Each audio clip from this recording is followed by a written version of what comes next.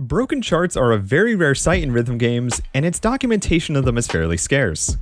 These are normally the result of either an oversight during the charting process, or charting something so accurately that it's almost impossible to hit due to the game engine's limitations. Rock Band probably has the most documentation and examples of this, albeit still very few of them.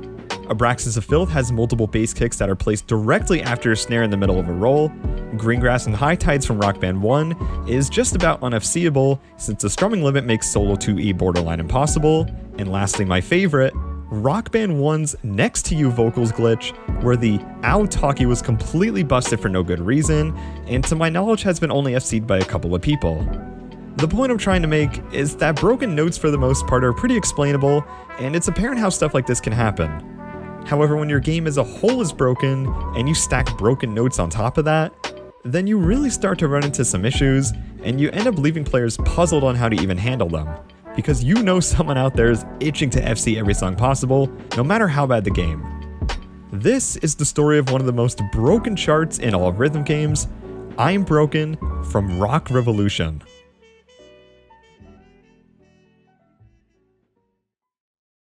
If you don't know what Rock Revolution is, don't worry, most people don't, or at least want to pretend they don't remember it. Rock Revolution is a rhythm game developed by HB Studios and Zoe Mod, published by Konami, and would be first released to North America on October 15th, 2008. HB Studios and Zoe Mod were known to have bangers before their development with Rock Revolution. HB Studios had a Madden 07 and a Cricket 07, whereas Zoe Mod had classics such as Dancing with the Stars and Disney Sing It. In all seriousness, it was apparent that Konami was trying to capitalize off of the hype that games like Guitar Hero and Rock Band were bringing to the scene, as they had actually trademarked the name Guitar Revolution back in 2006 in preparation. Upon the game's release, it was apparent that this game was simply not good. The scroll direction was much different, the songs were undercharted, the engine and timing windows were weird, the entire game was off sync, the drums looked hilarious, awkward art style, and the covers were, well,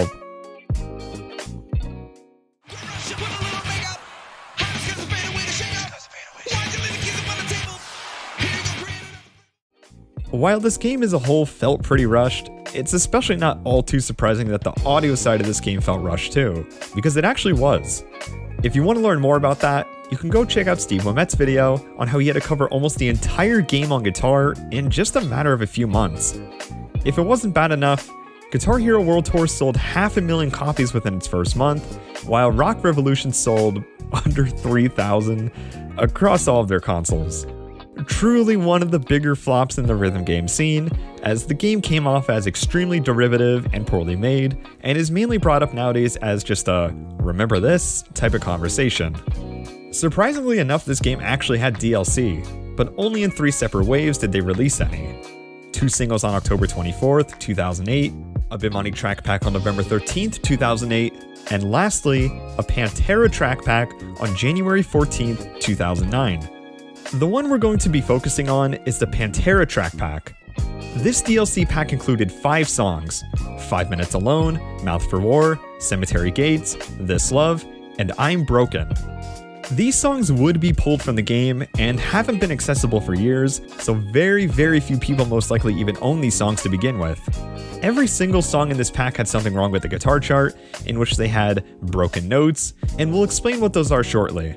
Banjo-Kazooie would jot down the first documentation of some of these, as they found some in 5 Minutes Alone and Mouth for War, and this allowed another user to dig around for a great majority of these throughout the Pantera pack.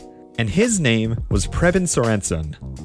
Preb deduced that every single song in the Pantera track pack had at least one broken note, and would eventually rank the entire game's songs from least to most difficult to FC. At the very end of the list was a chart fittingly called I'm Broken. This song is pretty standard, in fact it's actually pretty easy for the most part, and at first glance, the solo doesn't look that bad either. I'll play the solo for you now, and I'll let you try to figure out what's wrong with the chart.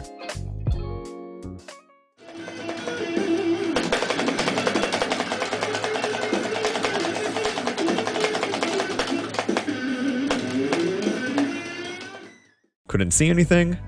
Well, that's because you're not supposed to. Behind 3 of these notes during the solo is another note that is just the slightest bit ahead of the next note. This red note here, another red note here, and then a blue note here. Guesses have been around something as fast as a 1/28th note, since they're practically invisible on the game. Basically, you have to double strum these notes to hit them, but since they're so close together, the methodology of hitting these even remotely consistently was yet to be thoroughly explored. Hammer-ons are doable, but it was just more practical to strum them. Like I said before, these are throughout every single Pantera DLC song and a couple others outside of this pack, but there's never been a concrete answer what causes these. Rushed charting, errors within the chart editor, maybe a combination of the two, who knows. Regardless, a couple people were dedicated to FCing these charts, and there were two in particular that documented their findings: Bob Dole SH and Nuno VH.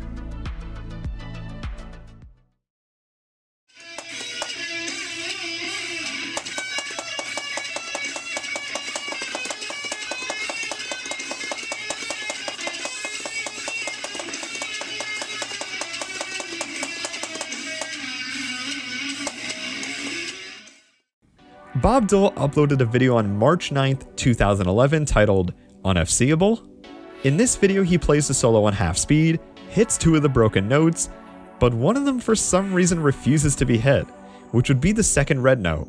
Nuno commented a few times trying to come up with some ideas, but would eventually get to do some testing on his own. And this is the conclusion that he would come to in his video.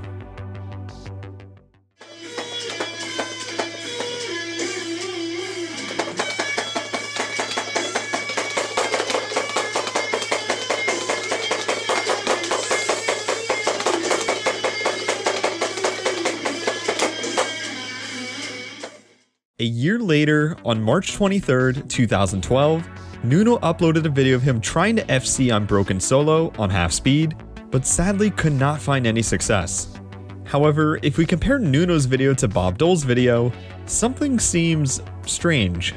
Bob Dole is able to hit the first and last broken note, while Nuno can't seem to hit the first one, but can hit the last two. Why is that? Apparently for no good reason, there are actually console-specific differences in how the notes are processed in the game, which is why we get such different results. Nuno's on Xbox 360, and Bob Dole's on PS3. Preb would further confirm he would get the same PS3 results that Bob Dole did, and Dave Sucks at Rock Band would confirm Nuno's theory on the Xbox 360. Both conclusions still led to the song being completely unFCable, unfortunately, and that was pretty much the extent of the journey. Until the very next day.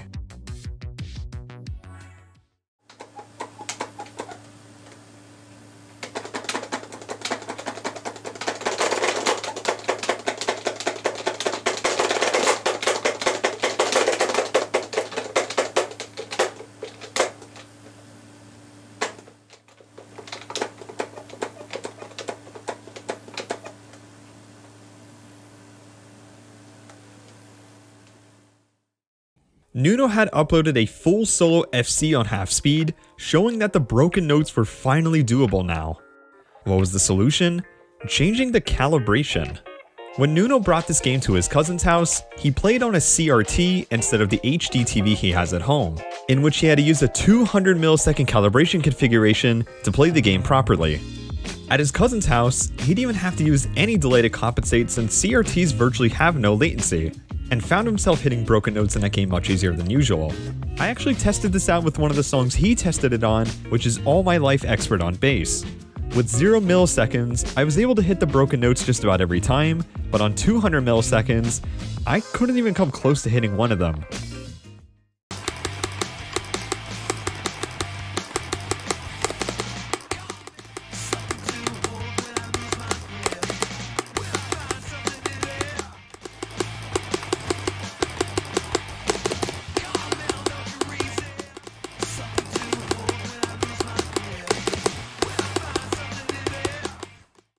Although, the note we saw Nuno miss in his previous video was actually done with a 0 millisecond calibration.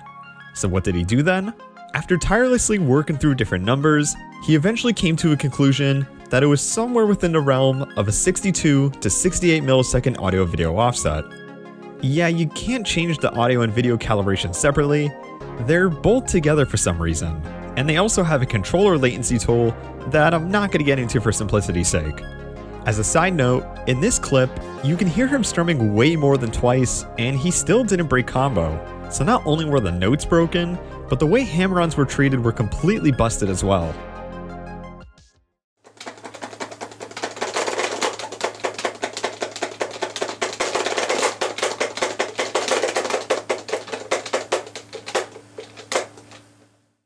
While this solo was confirmed to be doable on 50% speed, 60% didn't seem quite feasible according to Nuno. So there was still a roadblock, and after copious amounts of testing, Nuno ruled that at least on full speed, this solo was still simply not FCable.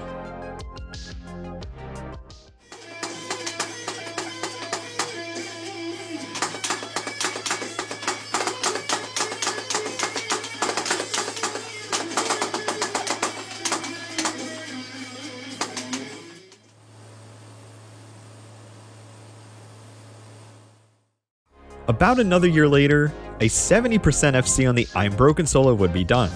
Nuno notes that 60 milliseconds seems to be the calibration to use, and that the timing becomes much more awkward as the section gets faster. After this, however, he didn't really take any interest with the game anymore, and with no one else attempting it, it would lie dormant for 5 years straight. Until one day, this happened.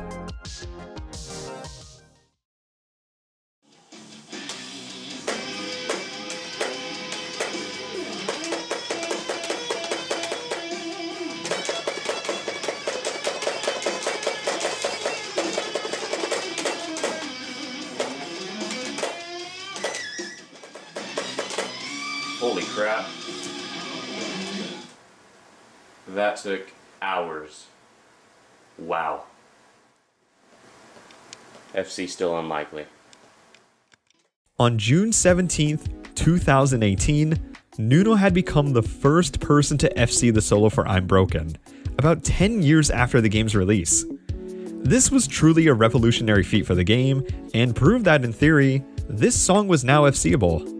On July 5th, 2018, Nuno had found an even better calibration setting to use, which was -100 milliseconds, which made him far more consistent at it, getting it every few tries. Except, somehow there was yet another issue when Nuno tried to do it in a real run, and this is where things really get confusing. So we know that using a certain calibration allows us to hit the solo, but what if I told you that quick play does not behave the same way? That's right, using the same calibration, the notes behave differently between practice mode and quick play, and no matter what, Nuno could not hit the first broken note at -100 milliseconds calibration in quick play. With -150 milliseconds, he can hit the first and third broken note, but now the second one wasn't doable. Why was this? This is where offset theory comes into play. Offset theory is a theory by Nuno that proposes the idea that in Rock Revolution, broken notes are affected depending on how much of the song is played before said broken notes. The most supportive piece of evidence is that in practice mode, you can select two ways to play the full song, which are full song or by highlighting all of the sections individually. For I'm Broken, the full song option will play 6 seconds of silence before the chart starts, just how quick play does, whereas highlighting all of the sections individually only plays 2 seconds of silence. Since I don't have access to any DLC songs, I decided to test this out myself on songs from the main set list, and I did get some notable gaps for starting times between the full song option and selecting all the sections in practice mode. However, my gaps were nowhere near as large as what Nuno reports for I'm Broken. Nuno got to do some further testing with the rest of the Pantera pack, and his results were all over the place for starting times, so it wouldn't be too absurd to assume that this glaring difference in starting times is specific to the DLC songs. The full song option and quick play do end up producing the same starting times, but that doesn't exactly do us any justice. Also, like I showed before, with 0 millisecond calibration, I can hit the broken notes just fine in all my life, but for I'm Broken, we noted that one of these notes aren't hittable at 0 milliseconds, so a different calibration setting had to be used. Even after finding a very consistent number in 2018, Nuno said that the broken note difficulty skyrocketed in quick play, and that the first broken note was deemed impossible to hit, despite hitting all 3 just fine in practice mode. This is where the theory further notes that on the same calibration, broken notes can be entirely hittable in one instance, but on the other, these double notes can fall on the exact same frame, and thus we're not able to strum both of them as a result. Lastly, the difference in starting times is a bit more nuanced too. because Nuno says that putting just a few sections in front of the solo in practice mode did affect the difficulty of the broken notes, so we can only imagine how different the solo plays in isolation compared to starting the song at the very beginning.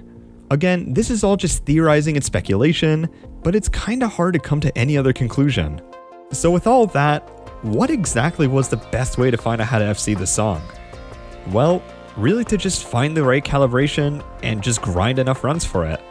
The issue with this is that the only way you can test this properly is to play the entire song up until the solo and see how consistent your calibration setting is.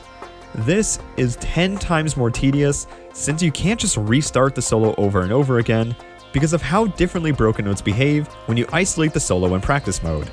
Just a millisecond or two can make all the difference, so a decent bit of luck was definitely going to be needed if you wanted to even have a chance at FCing this. But Nuno got to work, documenting what calibrations were more consistent than others, playing through the same mundane 2.5 minutes over and over again, just to see if some calibration would work, and after a couple weeks of attempts in 2020, it looked like it had finally all come into place.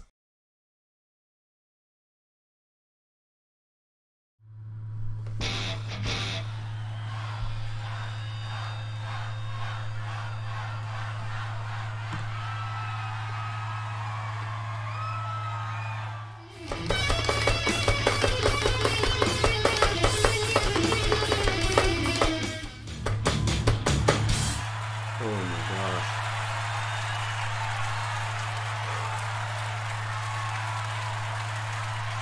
First ever. Literally 8 years in the making. You're joking.